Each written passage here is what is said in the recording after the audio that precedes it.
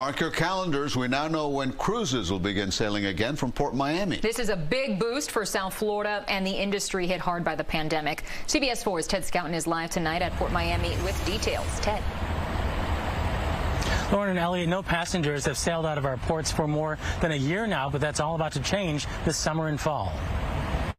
Norwegian Cruise Lines, the latest to announce new sail dates from Port Miami after being shut down for 15 months. It's an exciting time. Stuart Chiron is known as the Cruise Guy. He's a Miami-based cruise expert and travel agent. The science is supporting the cruise industry to resume operations, and now we're actually seeing light at the tunnel. We're seeing, cruise lines being able to make announcements so we can actually start planning summer vacations. I'm so excited. All of our planning, all of our hard work is coming to fruition. Miami-Dade Mayor Daniela Levine Cava has been pushing to get the industry going again and is thrilled to hear some dates for cruises. Starting July, that will be our best hope for the beginning and through the fall. Hopefully we'll get all of our major cruise lines out into the ocean. So far, Carnival recently announced the Horizon will set sail on July 4th. The Norwegian Joy is scheduled to cruise from Port Miami on October 19th. The Encore and Pearl will follow in November and December. That first Norwegian cruise will require that passengers get vaccinated. To avoid vaccination requirements, the CDC is allowing ships to do test voyages.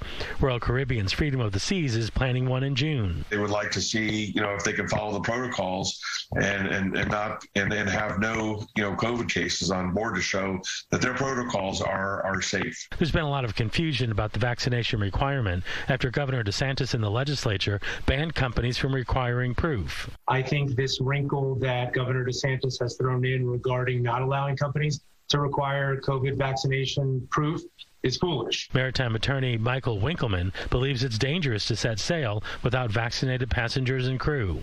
I don't think Governor DeSantis will seek to actually enforce it if and when the cruise lines start sailing and do require proof of vaccination. I think this is something more of a political stunt rather than an actual policy consideration. Sound confusing?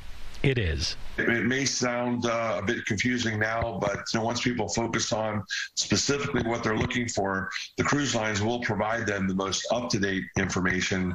But eventually, it could change over the course of the next 3 to 4 months. As you heard there, experts are stressing that information can change quickly and frequently. So if you've booked a cruise, make sure you stay in contact with your travel agent or the cruise line. That way you can be up to date if there are any changes.